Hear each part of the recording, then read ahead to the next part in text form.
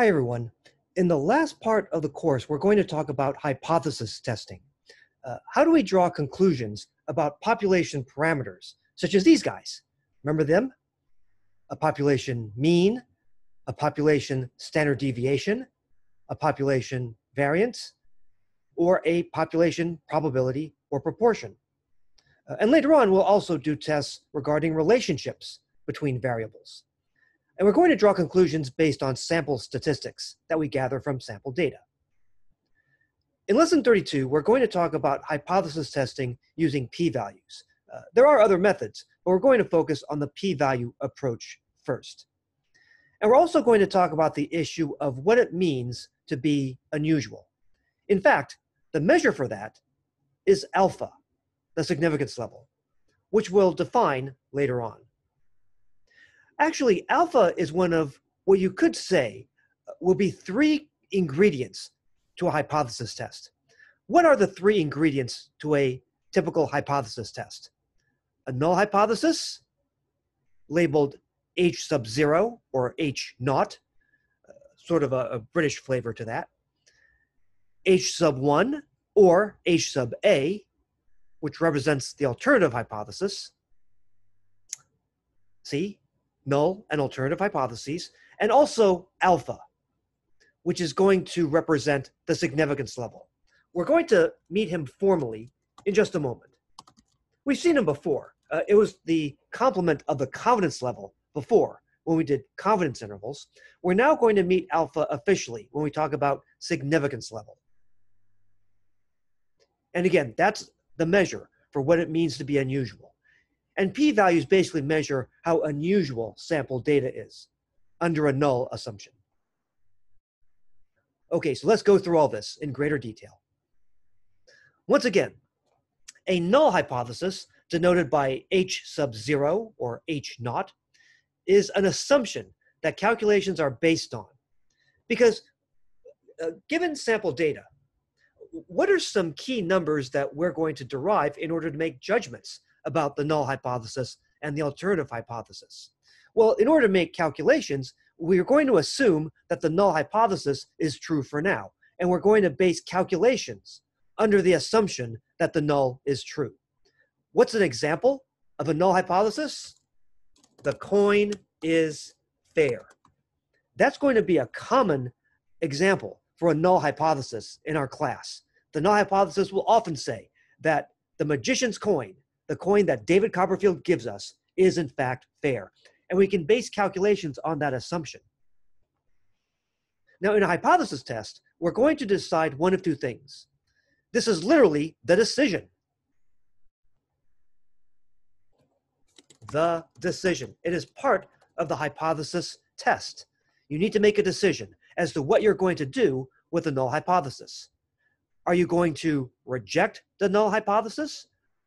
Or are you not going to reject the null hypothesis?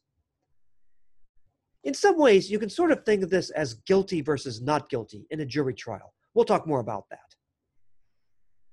Now, in a jury trial, you never say that a defendant is innocent, right? There might be some evidence against a defendant, but you never say in a jury trial, this defendant is innocent. Yes, there is a presumption of innocence. That's a bit different. But it is never a verdict in a jury trial that you say that someone is innocent. Likewise, we will never accept the null hypothesis. We will never accept definitively that the coin is fair. Here's an idea, and I'll expand on this later. But here's the idea. Let's say that you flip the coin that David gives you, and it comes up heads 51 times out of 100 flips. So you see 51 heads in 100 flips of a coin. We don't know if it's fair or not. Now, it's possible that you might not reject the null, right? It's possible you might not reject the null. You may not reject the idea the coin is fair, but you're not ready to affirmatively accept it either, because based on this sample data, what's the most likely probability of heads? It's not 0.5, it's 0.51. We're just saying this could be chalked up to sampling error. So again, we never accept the null. Here's another example. Let's say that when we can go out to bars, public places, you're at a bar and someone comes up to you and says, "Hey, I'd like to go on a date with you." And if you say, "Oh, well, I'm not ready to reject you yet. I'll think about it." How would you feel if the other person says, "Thank you for accepting. Thank you for accepting my proposal"? That's not quite what you mean. All right, more on that later. So basically, we live in a world where either the null hypothesis is true or the alternative hypothesis is true. Again, we denote this by H sub 1 or H sub A. It's your choice. And this will serve as the complement to the null hypothesis. You can think of the alternative hypothesis as everything that the null is not. So if the null says the coin is fair, the alternative says the coin is not fair or is biased. I'll put that in red.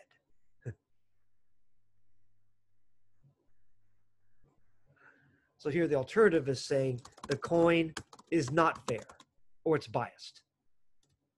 Okay. And again, we live in a world where either the null or the alternative is true. We're either going to reject the null or we're not going to reject the null. And although we never accept the null, we do sometimes accept the alternative.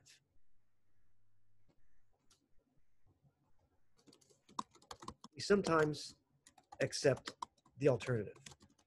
For example, if a coin comes up 99 heads in 100 flips, we're ready to really dump the idea the coin is fair. And we sometimes accept the alternative that the coin is not fair.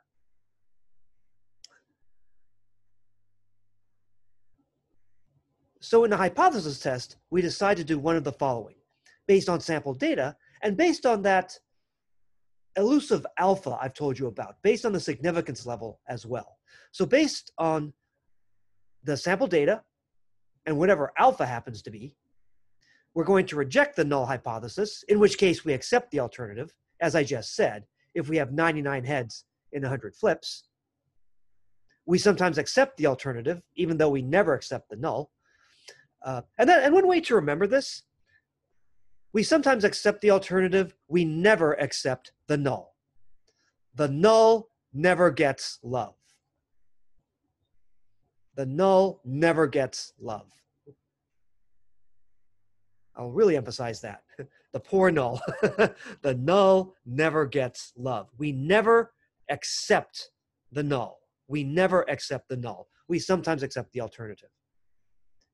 Because we're a bit too skittish. Okay, I mean, even if the coin came up heads 50 times out of 100, we're still a bit skittish about saying that the coin is fair. Because what we're saying is just that we might be open to sampling error.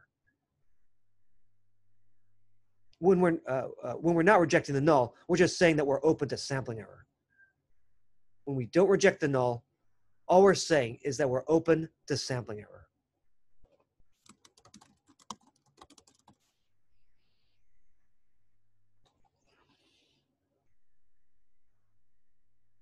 The null never gets love. We never accept the null. So we either reject the null or we do not reject the null. We never accept the null. The null never gets love.